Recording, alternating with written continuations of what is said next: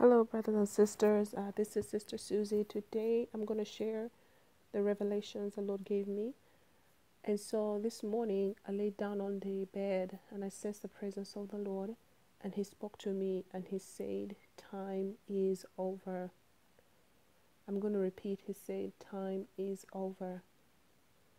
And we all know what that means because He's been stressing this point of time, that we are in the end of time. We're in the end of the age, so He's wanting us to remain vigilant in Him, to remain in His ways, in His path, to continue to seek His face, but also for those that don't have Him as their Lord and Savior, to surrender their life to Him and to you know to just be in Him, because we know that without Him we cannot survive what is going to happen to the world, and so that's why I believe He keeps telling us that time is over, because He wants everybody to get it, to understand that yes, we are at that point that things are not going to be as usual, like they've been going on for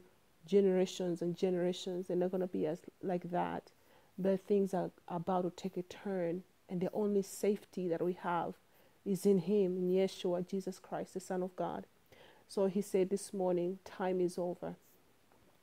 So I'm going to go to the dream that I had. So in this dream, I found myself that I was just seated down, and all of a sudden, a baby, a newborn, was brought to me. And this baby didn't have any clothes.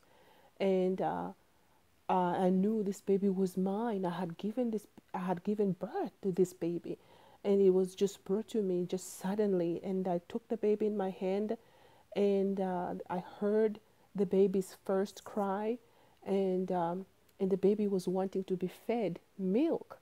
And so you know how the baby would move his their head just like that. They were wanting to be fed milk, and the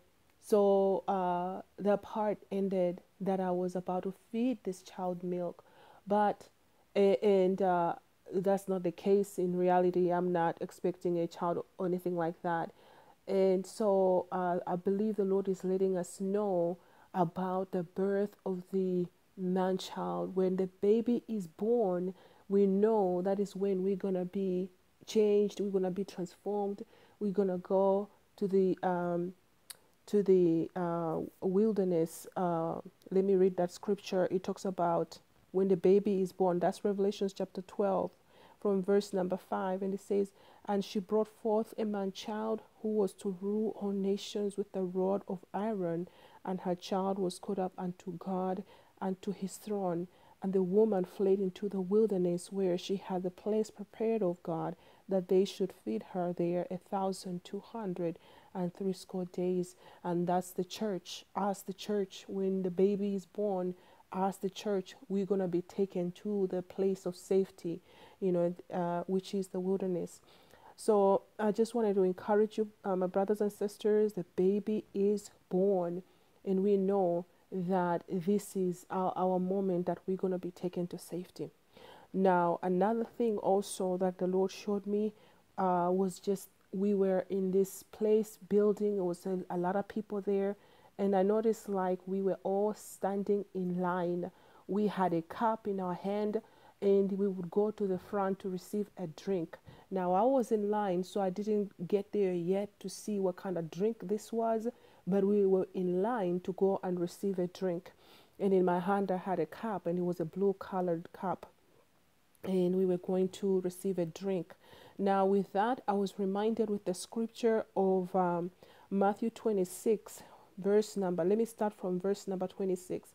And it says, "As they were eating, Jesus took bread and blessed it and broke it and gave it to the disciples and said, 'Take, eat, this is my body.'